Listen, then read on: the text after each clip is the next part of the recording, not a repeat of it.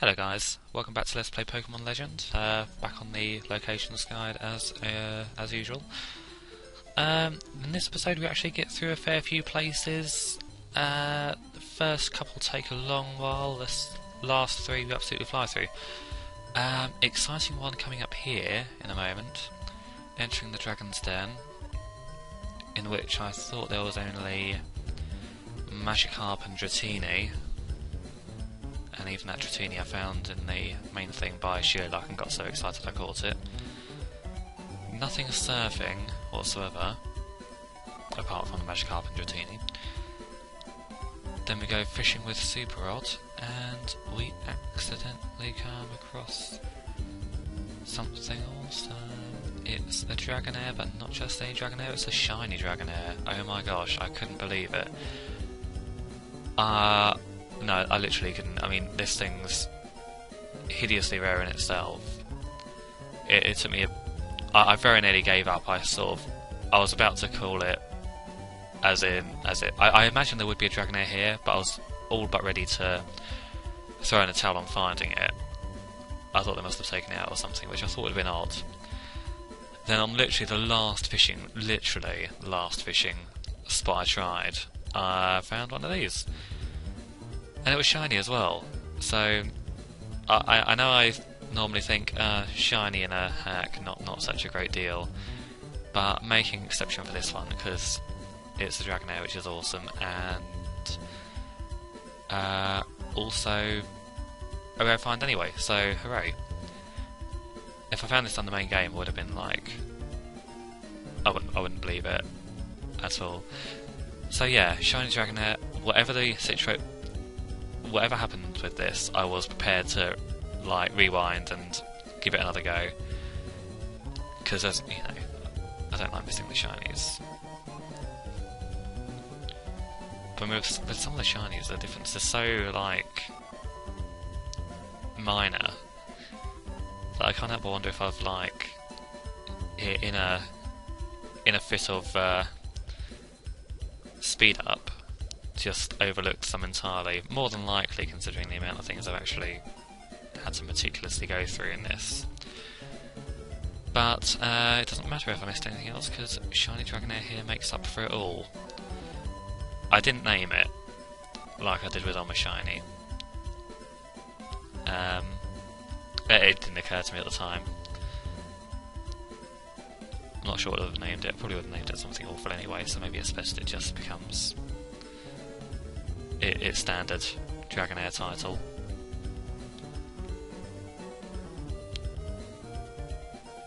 So probably will end up evolving this at some point, without a doubt.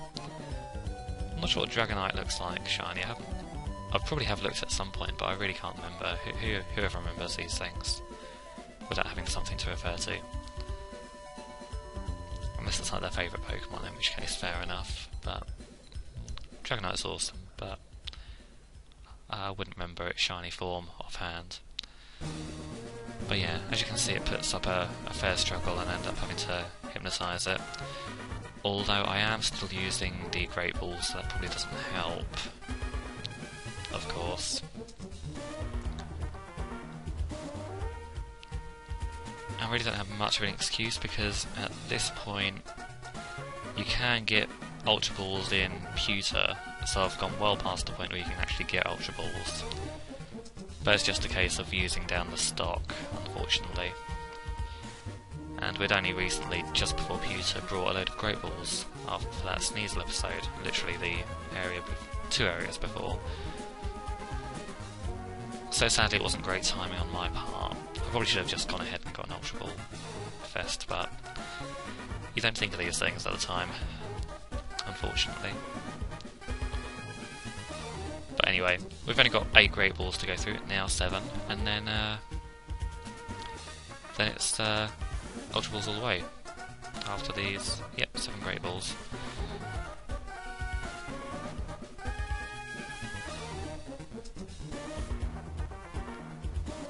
Yeah, we got it. I mean, obviously I knew we would, but it's still exciting to see it happen again. And there's its non-shiny form, its far inferior form. its far superior form in shiny mode. So now we move onwards and hopefully upwards. Just got a glimpse of what we thought there if you were eagle-eyed. And then we head over to the next route. Dragonair was the only thing to find there, and I'm not complaining, it was a rather awesome find.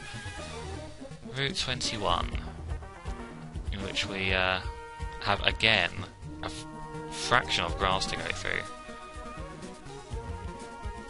And that's literally the entire grass supply in this area, there's no bigger one further down. In which you find a Riodos, not too exciting I have to say, not terribly like over the moon with this. But it's a thing we haven't got and therefore we are obliged to catch it. And it puts up a reasonable struggle, but I won't like deny its efforts, but it's still futile because I'm going to find it and track it down and through how many balls it needs to be mine. So really these things should just like admit defeat straight away and accept that they are going to be captured. Pokemon trainers do not give up that easily. Well, let's cut my hit points down by like nearly a sixth, so that's not bad going for a wild thing that's a third of my level. Nearly.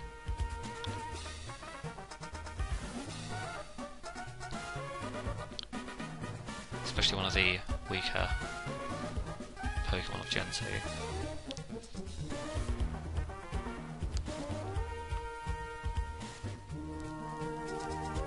There we go. One Pokemon closer. I have no idea how many we've got. I think we might be getting towards 150-ish, I think. Not 100% sure on that, don't quote me. Well, I must have a look, I haven't been keeping track at all. I'm on Pokemon box number 7 I think, so 20 in each, so that'll be like around about 140.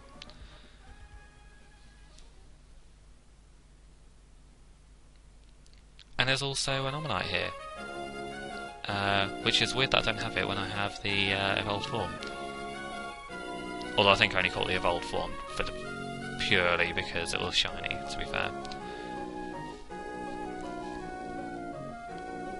So now we get its baby. Going in with the full type of course, as is the norm, and it doesn't look like it's going to put up any fight whatsoever.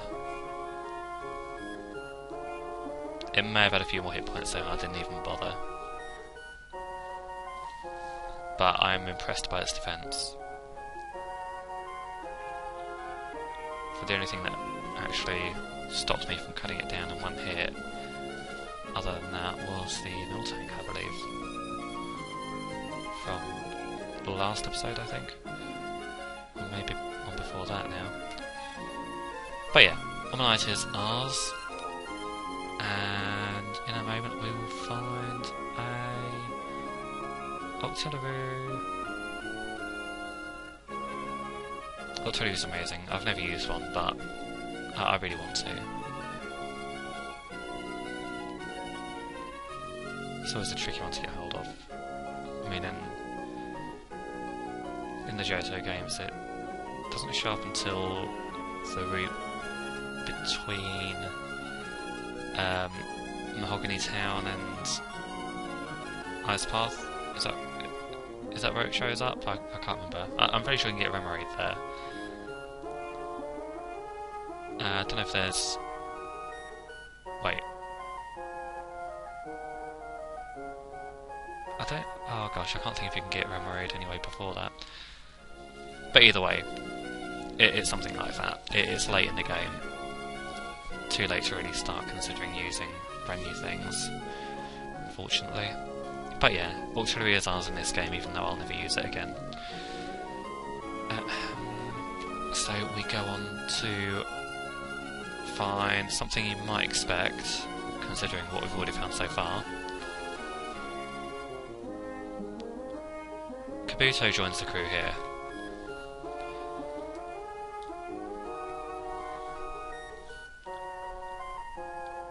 Giving us a full set of ancient Pokemon, I believe. I don't think I've got a Redactyl yet, though. That's sadly not around here. That would be amazing. I was rather hoping it would be the 6th Pokemon, but it wasn't. After that, it was I found Quagsire, which was super rare. I'm amazed how rare that was to find, considering it turns up constantly in one of the routes before here. That seems to be the pattern. You seem to find a Pokemon really common in one area in this hack, and then it does show up in other areas, but you can never catch it. But yeah, Kabuto is on the squad, and that is all the Pokemon to find in this area. Now, from this point on, I think there's only one thing, maybe two, left to find before the end of the part, I mean. So if we go fishing around hereabouts, I'm not sure if we actually come across anything. Do we?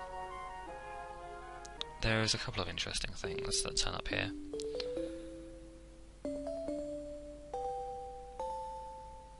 Chinchou! Chinchou is definitely an interesting thing. Another Pokemon I've really wanted to use and never really used it, but I don't really have an excuse for Chinchou, because you can, I believe, get that reasonably without too much difficulty at a point where it'd still be useful.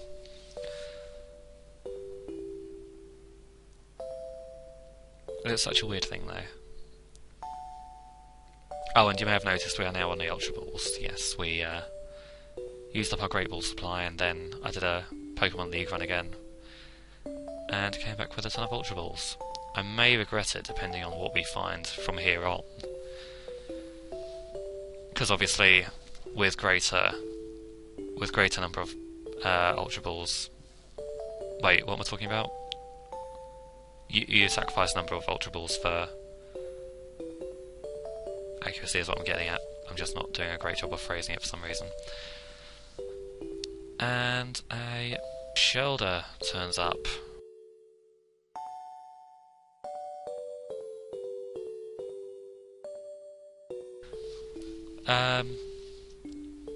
Surprisingly, you don't find Cloyster anywhere around here, which I imagine is because it's a stone evolution, which probably explains. Well, you don't seem to find the stone evolutions around in the wild in this hack. Sometimes, even some of the main games you do, sometimes, I think. But,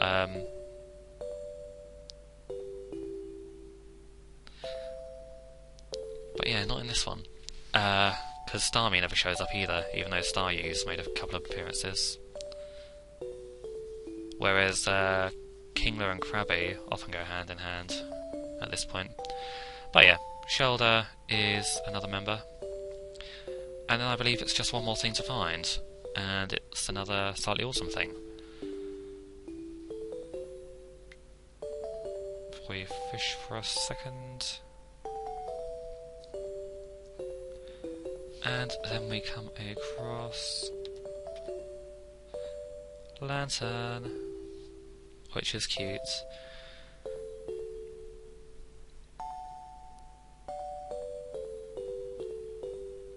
So, yeah, this harks back to what I'm saying about Kingler, Krabby, Chinchou, Lantern.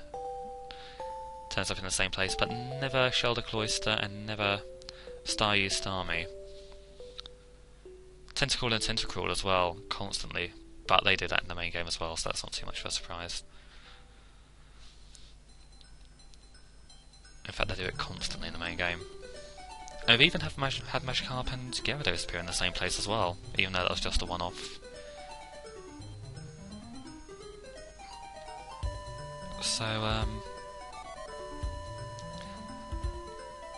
So yeah, I think it can only mean stone evolutions are a no-go in terms of finding them outside. I'm not even sure if I have any stones. I must have some evolutionary stones, but I just don't remember finding any at all. Although it's been months since I've actually played the main story of this, so I can't be too surprised if I forget stuff. I think there was a point where I started to think, hold on a sec, have I got enough stones to evolve all these things? I think I didn't. But hopefully that all works out. Anyway, lantern is the last thing we'll catch. We do make every effort to look for stuff in the next area, but it sort of goes into cookie cutter mode here. Everything that turns up in Route 21 also seems to show up in Cinnabar Island, Route 20, Route 19, so it gets a little bit frustrating, unfortunately. Sudden change to night, and then we actually, we stayed a while in the Pokemon Center. So we surf around, we do find stuff, but it's literally the little things on the bottom there, whatever you want to call them, that list of Pokemon in the area anyway, are not going to be changing much in the next 3 areas. So even though we do actually spend ages looking for these things, it's all disappointing because it's virtually the same stuff. Occasionally, I think the biggest change is just like something turning up with a good rod instead of a super rod or something along those lines. Rod changes, not Pokemon changes, unfortunately. Route 20 is the same as I've been saying, just surfing around hopefully. I was really surprised nothing like Mantine or even Quillfish turned up. Quillfish just sort of appeared once and then completely unfindable. But that's why I've got to check all the areas in this, you just can't take it for granted that nothing's there. I do worry that I've missed something just because of the dragonair incident at the start of this episode. The fact that it did show up and just literally on the last hurdle, I was all prepared to throw in the towel on that before it appeared. So yeah, moving on to Route 19, and I'll not be surprising you, it's the same situation. But at least after we've done this clears us for Kanto. That's literally every place is searched, and Johto is much shorter, so in light of these last few sea routes being similar, they got packed up nice and quickly. So I might be on track for getting this done in 10 episodes, that'd be nice. But yes, that is where I shall leave it for now. Thank you very much for watching, and next time we will progress into wherever the road takes us next. See you soon. Bye!